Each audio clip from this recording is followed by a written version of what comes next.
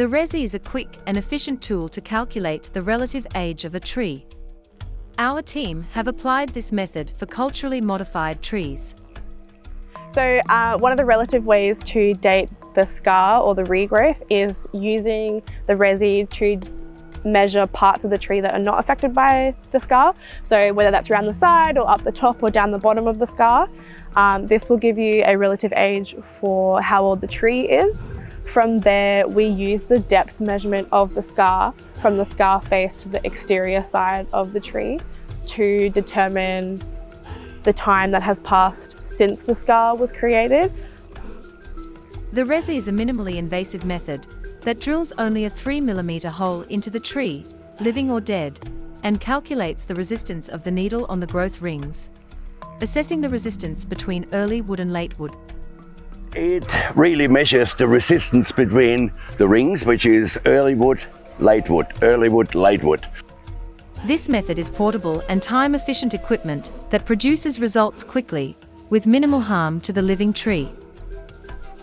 The Resi, it is very light, very portable, so it's easy to just carry it around the bush or carry it onto site. One of the other things is that it's very quick, so I can get up to 30 trees done in a day, give or take, where you've got a war. The traditional owners in Australia culturally modified trees for a variety of cultural reasons, and many of these trees have survived until the present day.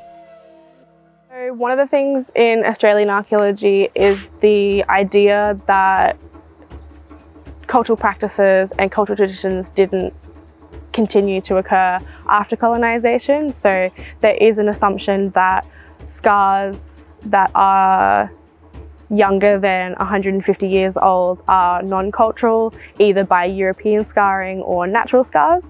But there has been a lot of cases where this is not the case. There are cultural practices continuing post-contact, even through the contact period, and even scars being created in the 1950s have continued and are cultural. The Resi doesn't work to distinguish a cultural scar from a natural scar. It just works to age the scar and the tree. So it's not used as a tool to distinguish one or the other, just to provide some evidence behind an assumption. The Resi is a powerful tool that can provide scientific data to support cultural knowledge. The groups that I have worked with have really enjoyed it. A lot of the groups that I've worked with have really been interested in the science of what we do, and also rebuilding some of that knowledge that they might have lost or that might not be with everybody in their group. But ultimately super excited just to get some more information about their trees that they have.